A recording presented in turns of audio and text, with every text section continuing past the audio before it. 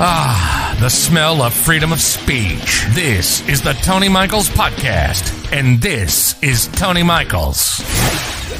Hey, Tony, fuck 'em. So let me get this straight.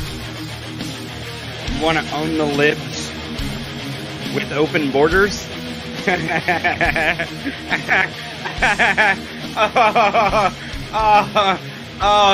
I'm going to tell you something right now. Dark Brandon is the most brilliant, the most evil genius in politics ever in the history of ever.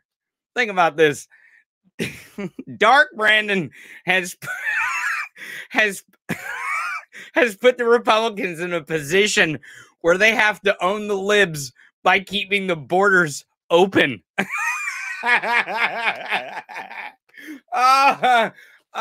And the best part is they are fighting over a bill that is conservatives' wet dream for the last 3 decades. This bill is absolute shit. I know that people keep saying, oh, and the media are like, this is the greatest bill. It's bipartisan. Listen, folks, this bill is the wet dream that Republicans have wanted for migration in this country for decades. It is one of the most limiting bills of migration that we've ever seen, even out of the Republican conference. This bill is absolute fucking shit. It's garbage. And the Democrats know that they never, ever have to vote on it. They don't have to vote on it. They don't have to vote on it. Not in the House. They'll never have to vote on it in the House. And Joe Biden, from now until the election, can tout that he backed the most conservative immigration bill. And Democrats get to stand back and pretend that, yeah, great. He wasn't going to fucking sign that thing. Dark Brandon is the most evil genius, the best evil genius of all time. All time in politics. We should recognize that here. I don't normally toot Biden's horn by any means on this show, but this is one of the best political jiu-jitsu moves that has ever been pulled. This is fantastic. They went from, it's all the Democrats' fault that brown people are in this country, and then like, hell no, we're going to own the libs by letting brown people in this country. It's really weird. We're not really sure why, but that's what we're going to do. As if Democrats care if we have migrants coming in this country to assimilate, be part of the American experience, the American dream, the American way. We want diversity. We want equity. We want inclusion. We want liberty for all people in this country and all people who want to come here. That's what we want. That's what liberals, well, the new brand of liberal, I do have to say that it's the new brand of liberal that wants that. Liberals out there are starting to understand what liberty actually is and how it works in our government and how that we must activate and engage in our democracy to get liberty to work for all of us.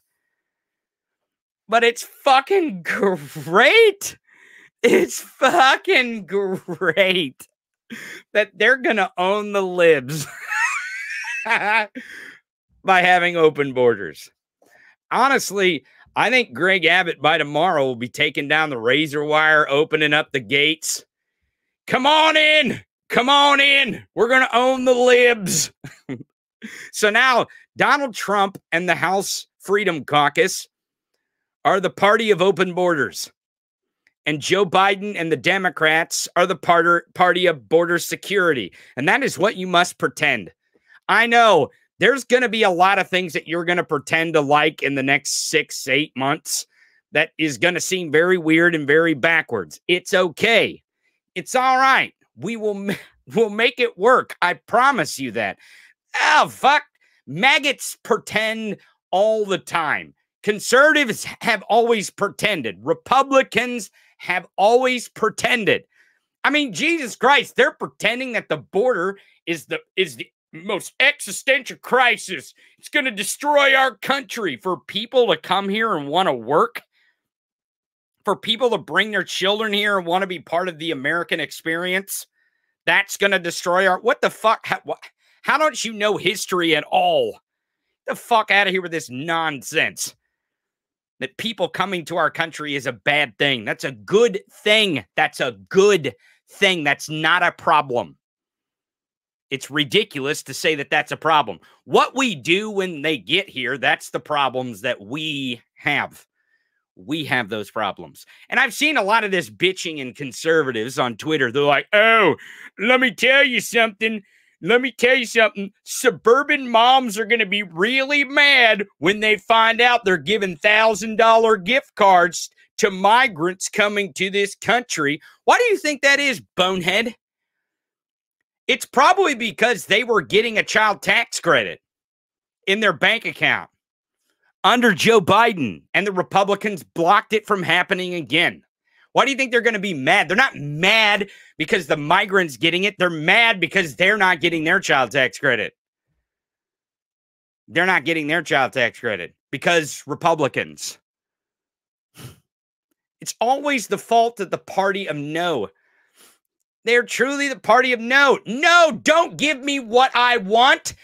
Joe Brandon may be able to take credit. Good. Fuck them. Fuck them, fuck them, fuck them. We must band together in this effort. Even if it takes, again, a little bit of pretending that we have cognitive dissonance. I know you're like, God, do we want to be like them? Well, do you want to win? Do you want to win big? Because if you want to win and you want to win big, get with it. Get with the program here. People pretend all the time. Like this immunity thing this morning. You seen this, of course, oh man, who could have predicted that the appeals court, the appellate court, was going to strike down that Trump has full immunity because he was president of the United States? That's the dumbest shit I've ever heard of in my life.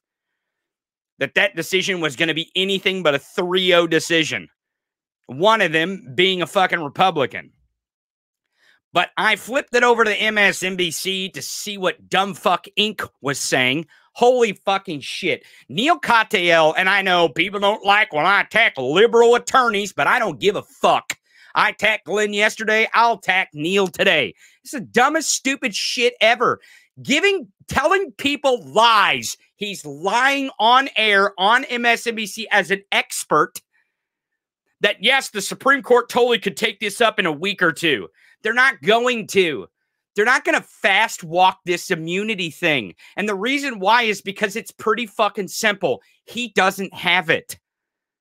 You fucking dum-dums. And there's no reason to fucking rush to a trial. Listen to me. Listen to me. There is no actual reason to rush to a trial. The courts, there's no fucking deadline. He's already charged by a grand jury. The statute of limitations aren't going to run out or anything. The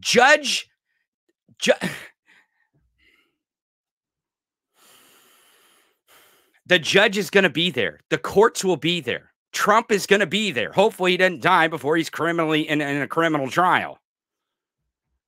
Or maybe. I don't know. Whatever you want.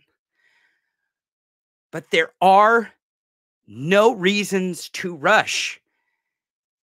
And I know you feel like, you're like, yeah, but Tony, the election, and oh my God, he's gonna,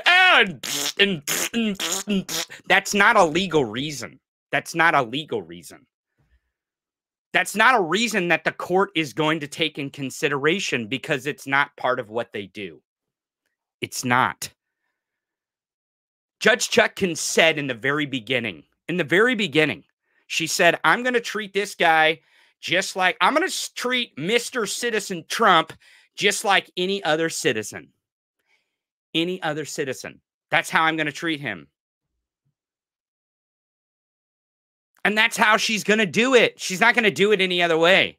And if you go look at Chutkan's history, there's nothing in Chutkan's history. And I'm actually happy about this. There's nothing in Chutkan's history that suggests that she will go outside the bounds of what is normal. I'm happy about that. I'm happy that Chutkan is actually the judge in that case. We need someone who would adhere to normalcy. to any decisions that's made in courtrooms won't be able to be overturned in an appeals court. That's fucking important to me. It should be important to you. You shouldn't be listening to Neil Katyal give you a bunch of fucking load of bullshit to make you feel good and have hope that in 2 weeks you'll be disappointed again. What sort of bullshit is that? And why are we still acting like these people are fucking experts? It's the dumbest shit I ever seen. And I know people yesterday are mad that I'm knocking on Glenn. I'll knock on Neil today because it's nonsense. It's nonsense, and it hurts the pro-democracy movement, if you want to know the honest truth. And the reason why is because it gets people out there saying shit that just ain't true. They start spreading misinformation.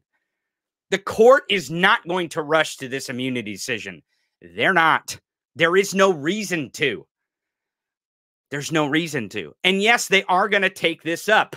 The suggestion that they won't take it up and it'll get kicked back to Chutkin automatically with tomorrow is dumb as fuck. It's dumb. It's dumb. Stop wanting things that aren't going to happen. Stop telling people shit that ain't real. Stop saying stop concentrating on the fucking criminal trials anyways. Just mock him with them. Just mock him. Stop worrying about them. Just use them as mockery. That's it. And one of the best pieces of mockery right now, other than the dude thinks supply chains, a chain has links in it, And when you have a supply of a product or a service, there's, links in the chain. It's a chain, not a change. Not a change. But he thinks it's a supply change. And he's never heard of a supply change. And the reason why is because supply changes aren't a thing. They're not. It's not a phrase anyone's heard because it's not a phrase. The phrase is supply chain. Whew, yeah, we're definitely going to mock that today. But in the documents case with Judge Cannon, apparently Donald Trump, and people are saying this, people are saying that Donald Trump hired an attorney who doesn't have a computer on purpose. There, I said it. Now people are saying it. I believe that Donald Trump, did you hear this? So apparently in the documents case, Donald Trump's attorney's like, oh man, I can't look at this discovery.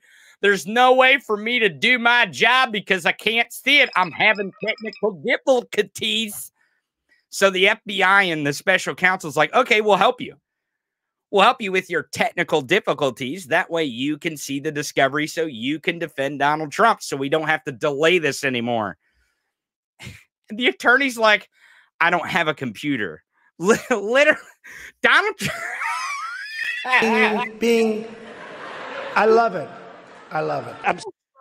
Donald Trump hired an attorney who doesn't have a computer. This is real. That he did not own or have access to a laptop or desktop computer. He does have a tablet. Okay, I don't know if it's like one of them Amazon Kindles or something, but he has a tablet apparently. Yes, people are saying it's the dog ate my computer excuse. When I heard that, that's what I thought of. I was like, the dog ate my computer. I don't know what to tell you. I don't know. Can't look at the discovery. Like literally Donald Trump. Think about this as a strategy, right? You think that this is out of the realm of possibility? No, it's not. It's not. This is so dumb that this actually sounds like the plan that Trump and his attorneys made. Is they're like, look, what is the best possible to delay with this discovery? Well, what if we found an attorney who wasn't able to look at the discovery? Well, what do you mean by that, sir? Well, what I mean is, what if we hired an attorney who didn't own a computer? Like, is there a thing as an attorney who doesn't own a computer? So then imagine this. They go to Craigslist. We're looking to hire an attorney without a computer. We definitely don't want them to have any computer skills whatsoever. It would be nice if they didn't even actually own a computer. He hired a fucking attorney that doesn't own a goddamn computer. Now, I mean, a lot of people don't own computers nowadays because with smartphones and tablets, yeah, you can do most shit. You can do most shit with a tablet or a phone these days that you couldn't do, 4 or 5 years ago. But here's the thing. An attorney, someone who's in business, I don't know if you believe that they don't own a laptop or a desktop. Ooh, baby.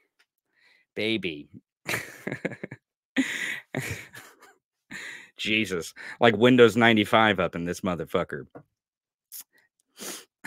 Typewriter only. Oh man, it's hilarious. And then I'm going to show you, again, I'm going to show you video today of Donald Trump confusing a supply chain with supply change. I don't know if this is like change in your pocket. I don't know if this is like hope and change, like Obama. I just got an idea. All you creative people out there, listen up. Get your ears ready. I just had an idea. Tony Michaels just had an idea live on air, and we're going to get creative together. Open up your ears. What if someone, you remember the Obama poster, hope and then change? Remember those? Hope, change. What if you had a what if you have a fentanyl Führer poster like that with him like, right? And then underneath it says supply and change. I'm just saying, I'm just trying to create, man. I'm just giving you these great ideas and putting them out into the world so that the world can shit them back out at me. That's all I want.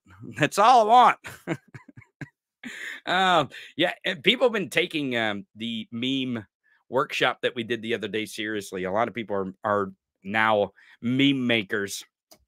They're meme makers here at the fucking fam. I'm telling you, we're going to actively engage in this election. And, come hell or high water, we're going to win this, right? But we want to pile up as many votes as we possibly can and engage people to go to the ballot as much as we possibly can. I want lines around the fucking blocks. That's the videos I want to show you on election day.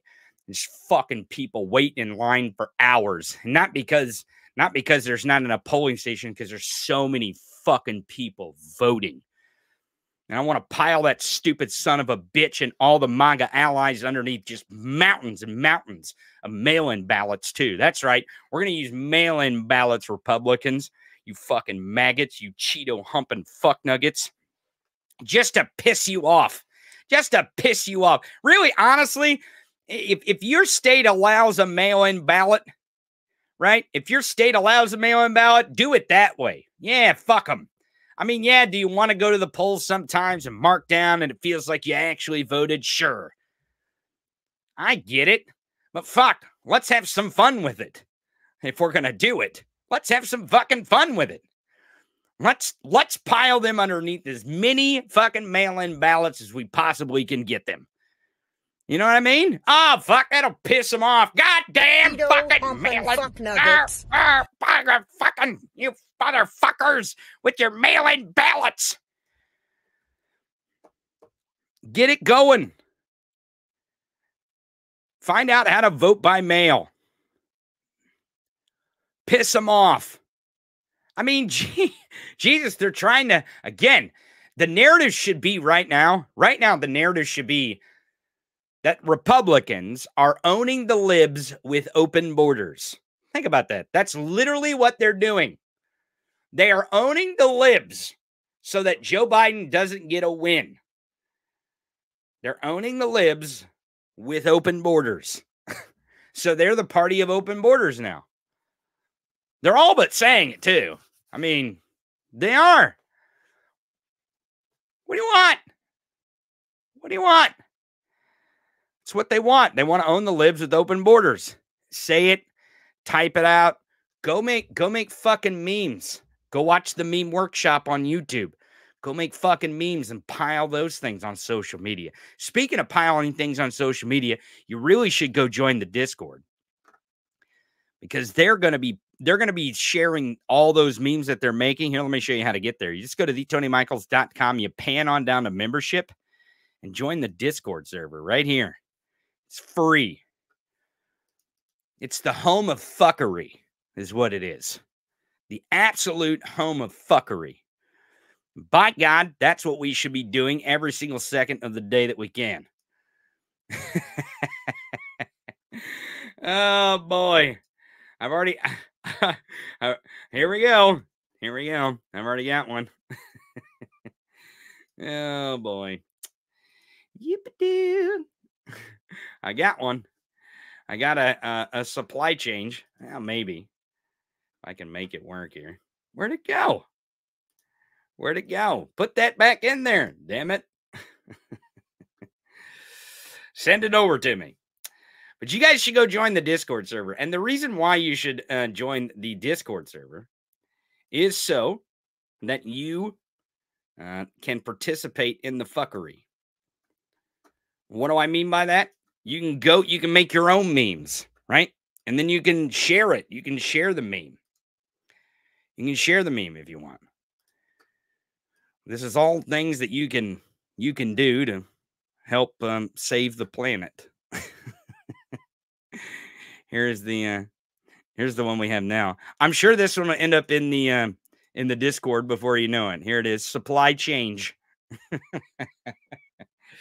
Oh, is this the change you were looking for, sir? Is this the change? And it's called over on Discord. It's called the Meme Legion. That's where you're going to want to go. If you go to the Discord server, you're going to want to go to the Meme Legion. We have Skip over there, the clip master, and we've got Derek as the meme general. So they're making clips all the time. They're finding clips. They're posting things. We have Shooby-Doo over there as the lieutenant writer. You see some of these AI things that happen. And we've got a lot of stuff coming. We got a lot of ideas. And really, honestly, if we all got together and put those ideas together, can you imagine the clip master? Well, I mean, he might be that too, but clip. Jesus Christ, you people. I talk about a neck gyno one day. One day I bring up Trump's neck vag. You guys can't stop. Supply change at the ports of entry. Oh, my God. Oh, this is the proper mockery that I'm talking about. And let me tell you something. If you want to mock Trump and you like to mock Trump, and that's your goal in life, which it should be, your entire goal should be to mock Trump and MAGA, because shit kind of rolls downhill, right? Shit rolls downhill. And I know it feels like, oh, but if we just mock him, then we might not win these other races. No. We will 100% win these races by mocking him and mocking MAGA. That's the entire point. Like I said, they're going to own the libs with open borders. All right. What? Ooh, you got me. Got me. Oh, man. Ooh, boy, that got me. That really, really got me. With the supply and the change to own the libs for open borders at the ports of entry. On the borders of terrorism. These are all things they've said, by the way. They're all things they've said. Not me. Not me. I'm just pointing it out. Speaking of pointing out, what other stories do we got? There's so much good stuff going on in the world today. In the world today, there's so much stuff going on in the world today. There's the immunity case. Again, there's the owning the libs by having open borders. Tucker Carlson went to Russia to interview Putin. I'm guessing he went to, give information. I just wonder if maybe Tucker Carlson was carrying a flash drive. I don't know. I mean, aren't these questions we should ask? Was Tucker Carlson carrying a hard drive of documents that possibly a fentanyl fiend had given him to give to Putin? Could this be possible? I'm sure that it's possible that Tucker Carlson had a... Would we be ridiculous to believe that Tucker Carlson would pass a hard drive to Vladimir Putin with classified documentation from the United States of America that was stolen by a fentanyl fiend? Of course it's possible. Anything's possible. I'm just asking questions. I'm just asking questions, Tucker. Fuck Tucker. Tucker sucks. George Carlin said that, by the way. George Carlin, such a man before his time. You know what I mean? Even before he knew Tucker Carlson even existed. He knew that Tucker Carlson sucked. What do you want from me? I'm feeling good today. You should be feeling good today. Today is a good day in our democracy. It truly is. It truly is a good day in our democracy. Don't listen to all the naysayers. Don't listen to all the dumb fucks. Definitely don't turn on the TV and watch Fox News, OAN Newsmax, MSNBC, or CNN. It's complete shit. And if you open up the tubes of you, beware what you watch over here, too. Jesus fucking Christ. You talk about a bunch of fucking liberals spreading around a bunch of misinformation that could hurt our chances to pile these fascist scum underneath mountains of votes.